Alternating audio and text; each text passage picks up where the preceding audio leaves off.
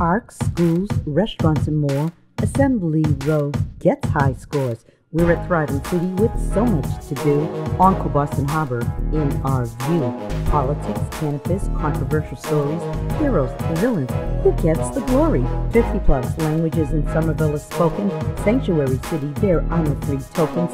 History in Somerville stays alive. In All American City, we won 3 times. Somerville connects. Somerville connects. Welcome to another edition of Dead Air Live, the longest live-running TV show in America and audio podcast, Somerville Connects. Today, I am so thrilled to have Carlos Martinez, who is the opera man. Welcome, Carlos. Jojo, thank you very much for having me. I love the laugh before you began. It's fabulous. So, Carlos, who are you? I just met you for the first time. You came to my house. You delivered some audio tracks. And I want you to take us on a little journey. Who is Carlos Martinez? To take us from whatever part of your life you want to begin. Great. Well, I grew up in San Antonio, Texas, so I'm a Southern boy. And I started studying voice seriously when I was a junior in high school. I had a teacher who happened to be an accompanist at an Italian opera company, and she was on sabbatical and wanted to teach at a public school. So I was very lucky to have her, and she noticed that I had this deep bass voice I've had since about 7th grade or so. So she was the one who really started to get me on my journey. And so after high school, I went to college and I studied voice. I did my master's work at the University of Houston. And then from there, I went to go sing in many parts of the world. And I ended up in New England because I met my lovely wife, my ex-wife now, but my lovely wife, her name is Jane Cormier. She was quite famous and known in the Andover, Mass area. And she convinced me to move up to New England about 28 years ago. And it brought me here and to the state of New Hampshire, and I'm in Manchester, New Hampshire right now. So that's sort of it in a nutshell. But in between that time, I traveled all over the world, singing in many, many languages. I am a conductor as well, and I'm also an accompanist. I am a church organist, and I also teach voice. Wow, that is fabulous. So these languages that you speak, I believe you speak 9 languages? Well, when you sing opera, what you do is you have to study the language. You don't necessarily have to speak the language, but you have to study the pronunciation, the inflection, and study with coaches and linguists to be able to get you to where you need to be so that way when you sing, you sound as if you know the language. I speak German fluently. I speak Spanish fluently. Of course, English. If you speak Italian to me, I could get around. It's no problem. And French as well, too. I can read French quite well. But I have sung in Hebrew, in Portuguese, Russian, French, Italian, German, Spanish, and at one point, also Mandarin Chinese. There was a piece that I had to do in Mandarin Chinese as well. Wow, that's crazy. You know, I often wonder when I hear opera, because my grandfather was a lover of opera, and he was the first person to have, I guess they called them phonographs back in the day in the North End of Boston. Yes. And people in the North End of Boston would hear the opera coming from his home, and they would just wander outside and just stand by and listen, because opera is so beautiful, so emotional. So passionate, yes. Oh my goodness, it's so much drama. Maybe that's why I have so much drama, because my family has a lot of drama, probably because of the opera. But here's my question. Is it easier to sing opera in one language over another? Well, the history of opera really goes all the way back to Greece with the Greek plays, but the root of opera is in Italy. And yes. yes. So it happens to be that when you sing or speak in Italian, there you have these things called pure vowels, and you have the a, the e, I, o, u, and so they're nice and open and clear and clean. And opera singers spend many years trying to perfect that, to try and keep a nice open space. But in Italian, especially in Italian, it is so much easier to do it because it's very clear, very basic. There is no doubt as to what the actual phoneme or sound is. So Italian definitely is a much easier language to sing in. English is one of the worst. And the reason why is because there's so many diphthongs, spelled D-I-P-H-T-H-O-N-G. So a diphthong is basically a lot of chewing of the vowels. So for instance, we as Americans, when we say the word no, has two different sounds. You have no, and then oh, the chewing. So you have no. However, if you are to do that in Spanish, you don't have the chewy part. You just have no. You don't have no. So English is really, really hard to sing in. So Italian, absolutely, it's a wonderful language to sing in, and I think it's the easiest to me to sing in. When I hear people speak in Italian, it sounds very melodic, which is why, because it's very clear. Yes. But Italians do, for some reason, when they say, you look nice, they say, you look nice. Why do they add the A at the end? Everything always has a vowel at the end. There is, and we call that in diction, we call that a schwa. A schwa is an upside down E. And so there's an So when they say, you look a nice, it's because it's idiomatic in the language. The language has a lot of unaccented schwas at the end of it. So by nature, if you speak Italian and you try to speak a different language, you add part of that language, part of that into the English words. So for instance, if you were to speak Spanish and have grown up speaking Spanish all your life, they will say, ese, they have an before the word happens.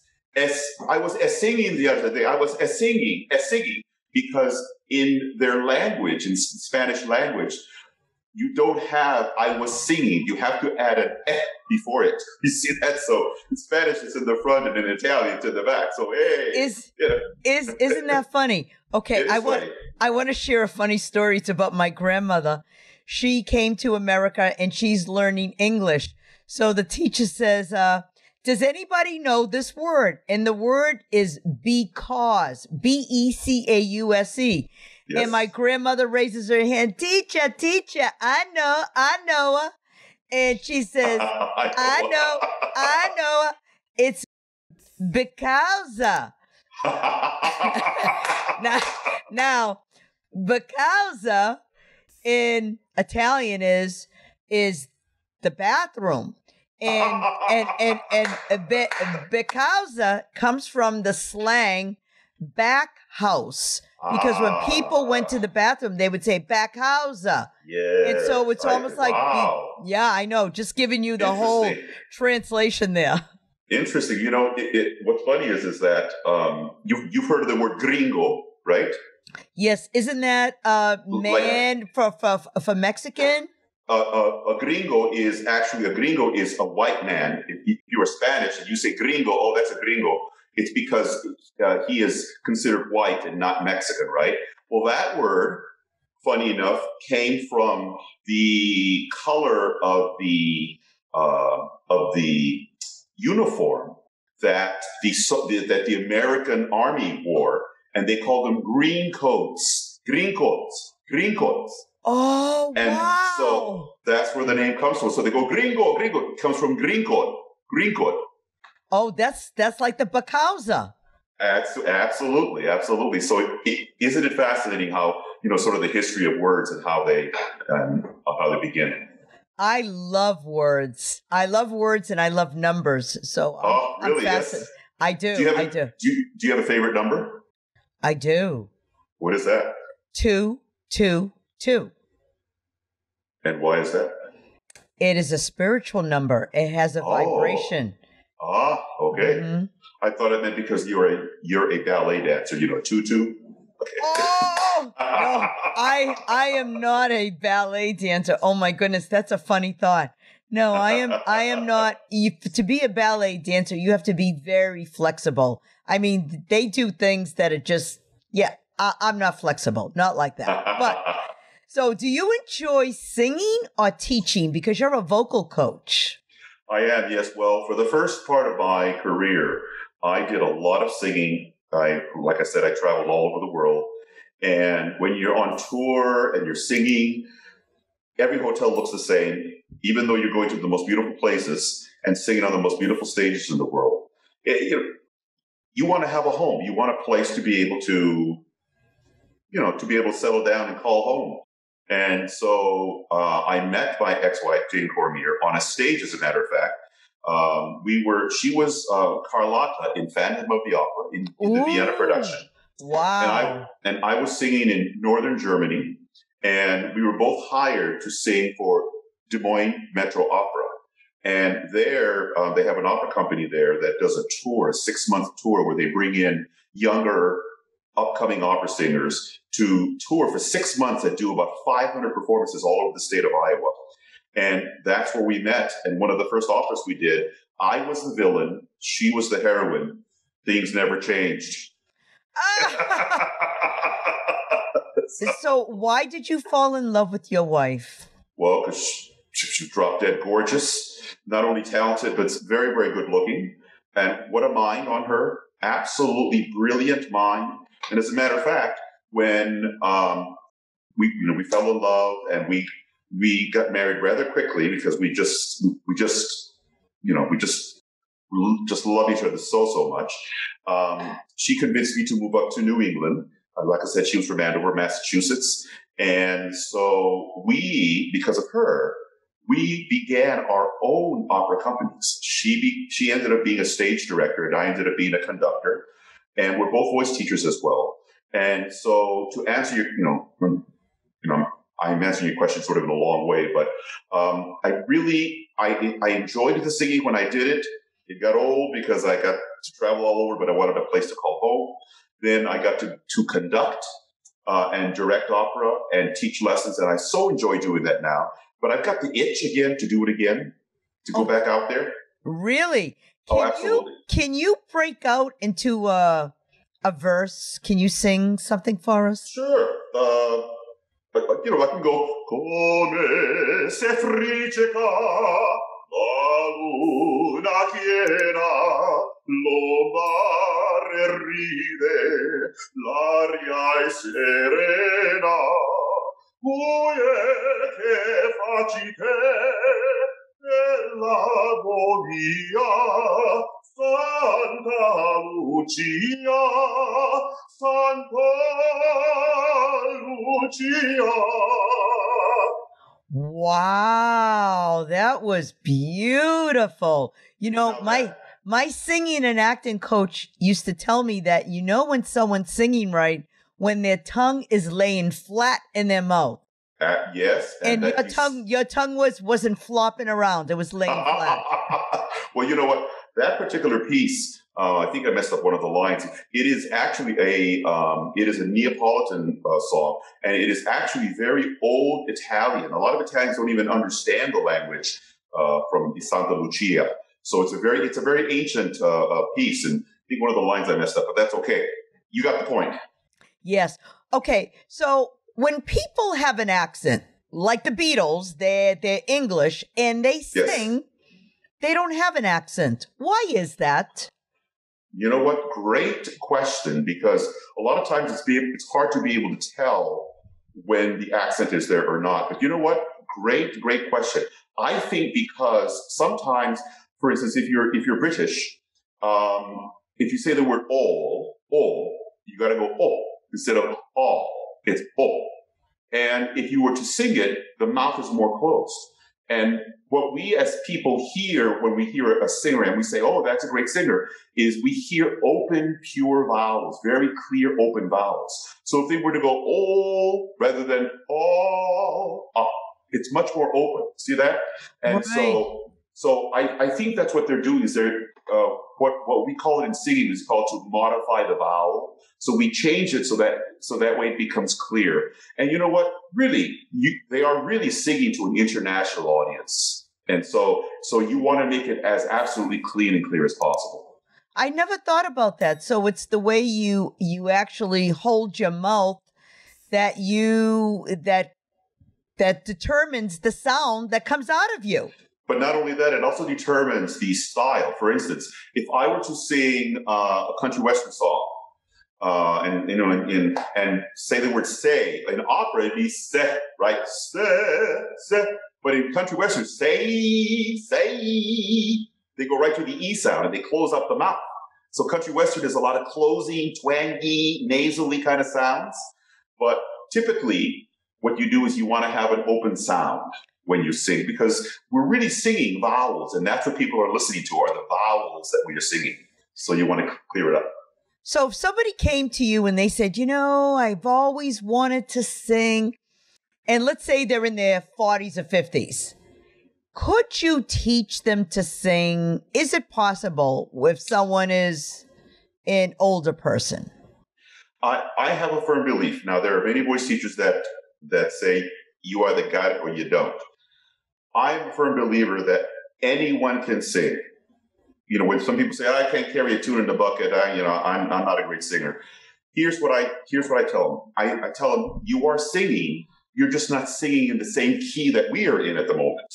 Okay? So you have to teach these people, if they cannot sing well, you have to teach them how to be able to feel what a note is. Not just listen, but literally feel what the note is so they can understand how they're making that sound.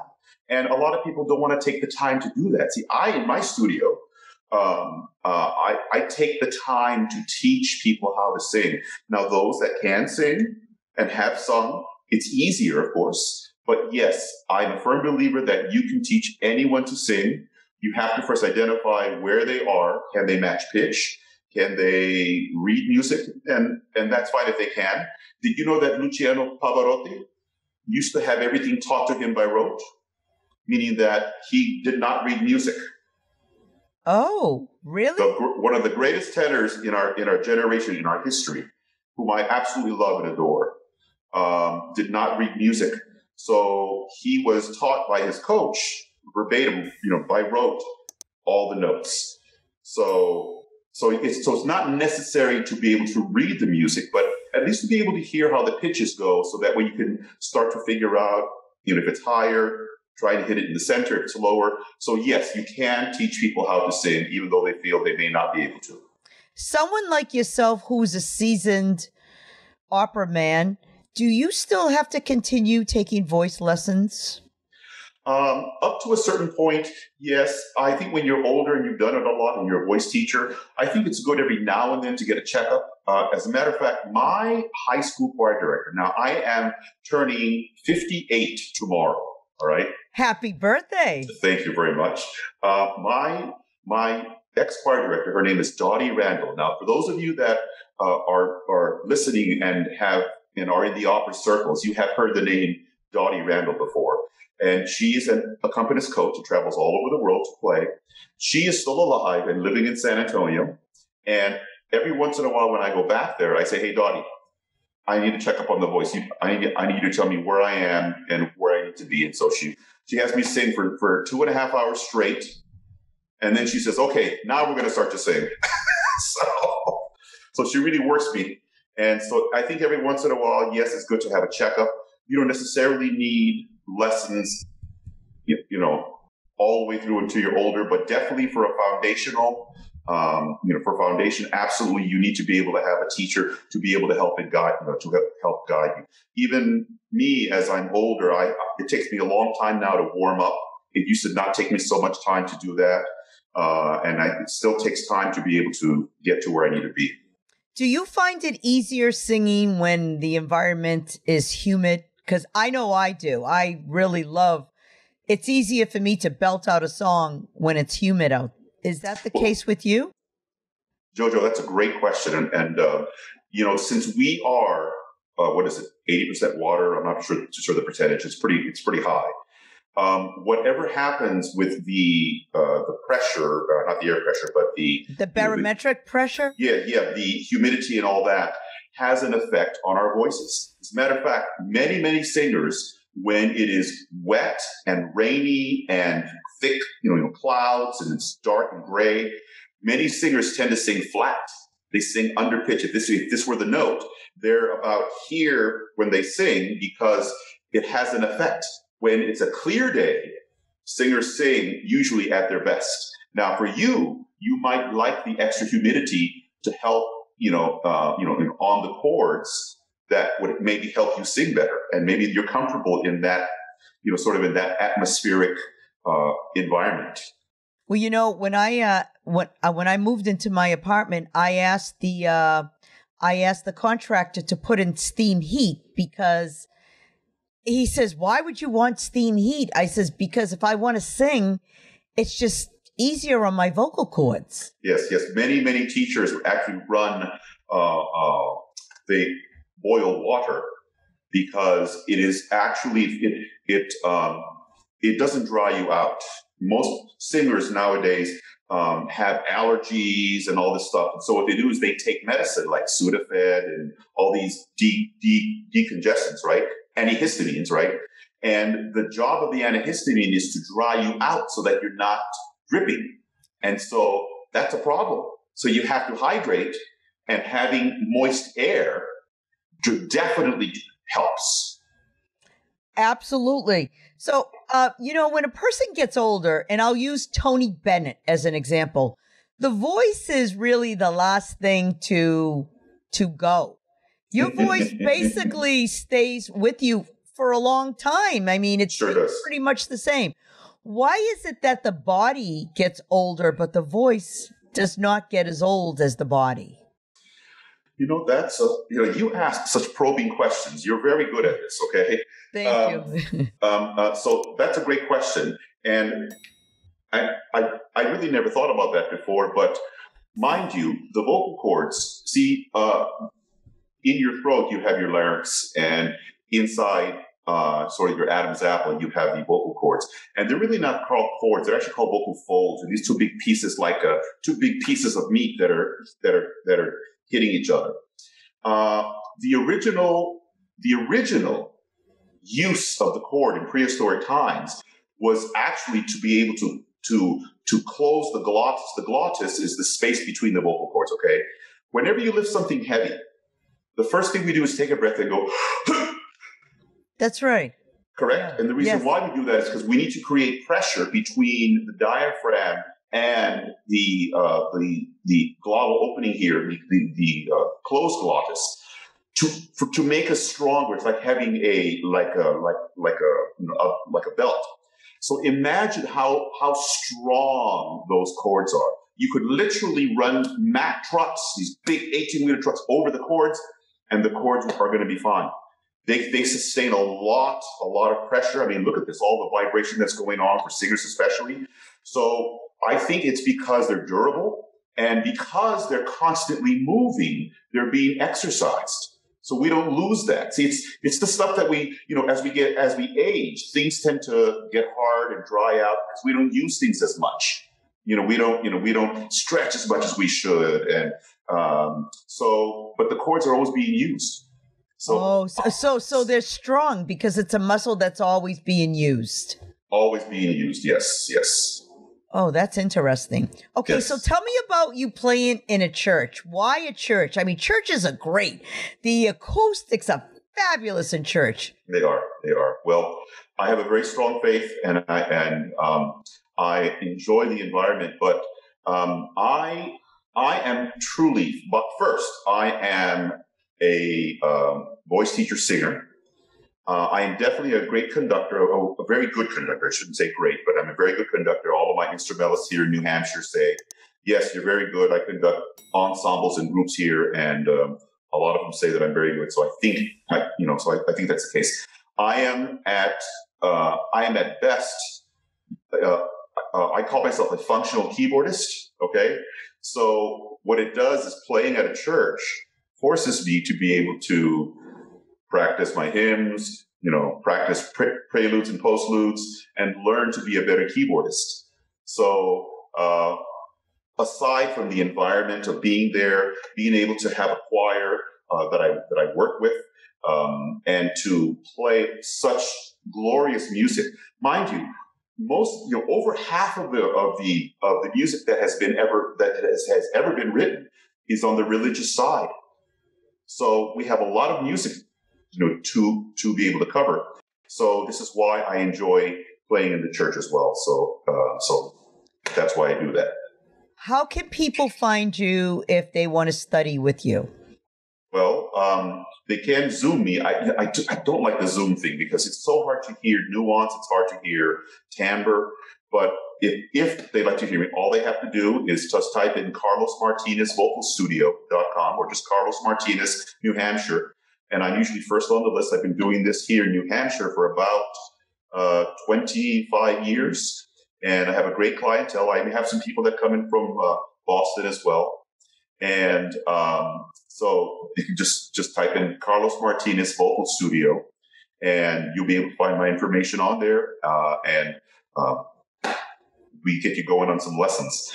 Beautiful. Carlos, you have been so delightful today. Thank you. Thank you so much for joining us. This is Carlo Martinez, opera man. He's in New Hampshire, Massachusetts. I was going to say New Hampshire, Massachusetts. No, New Hampshire. In the United States of America. Yes, I'm in Manchester. Yes, Manchester. Yes. Thank you, Carlos. And thank you for having me, Jojo. Thank you. And thank you, folks, for listening to another edition of Dead Air Live and Somerville Connects. Bye for now. Bye. Somerville Connects. Somerville Connects.